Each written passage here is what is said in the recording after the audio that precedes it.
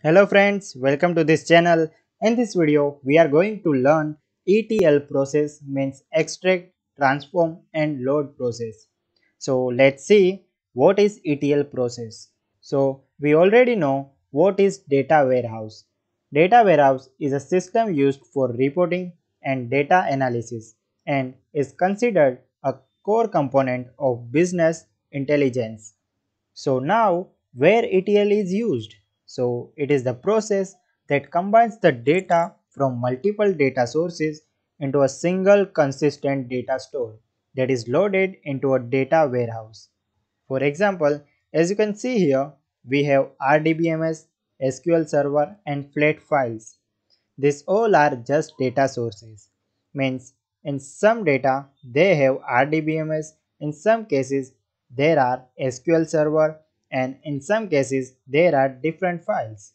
So from that we have to extract data. So now what is staging area or we can say landing area? The process of performing operation on multiple data and make data in single format and storing it in data warehouse is called staging area and its process. And now this whole process is known as ETL, means extraction, transformation and loading, right? So let's see the first step, which is data extraction from various source system. Source system can be RDBMS and files. Some files are in JSON format and some are in XML format. And then the data will extracted from source system, and the main motive of this step is to retrieve all the required data that we want from the source system. Now, the design of the extraction step should be such that it does not have negative effect on the source system, right? Now we have done with the extraction of data. But now we have to save this old data in the single file format, right? So now this transformation step includes cleaning, filtering, validating and applying rules to extracted data.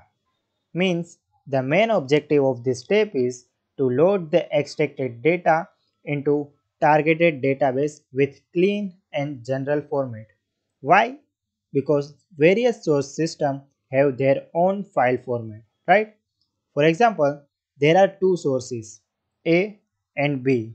Now, the date format of A is followed by date, month and year.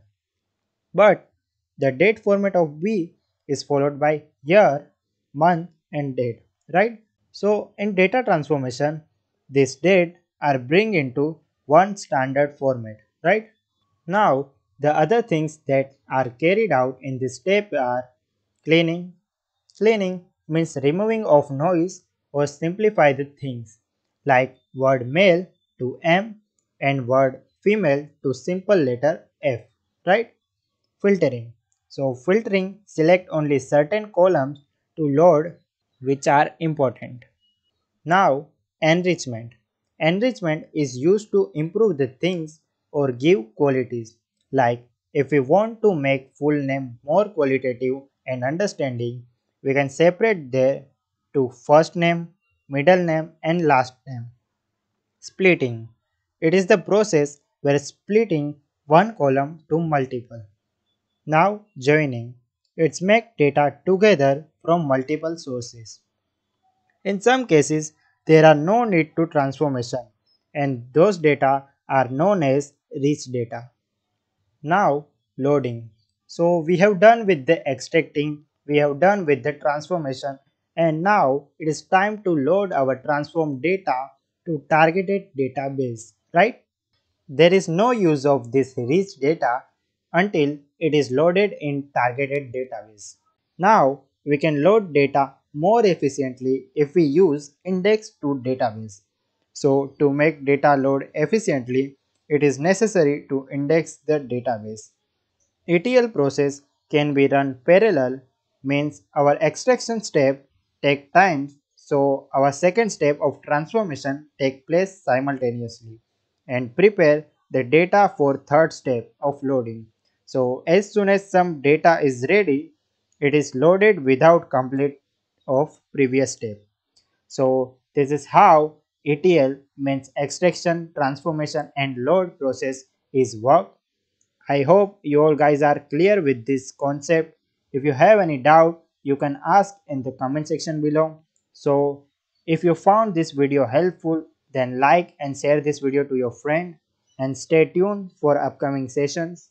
Thank you and have a nice day.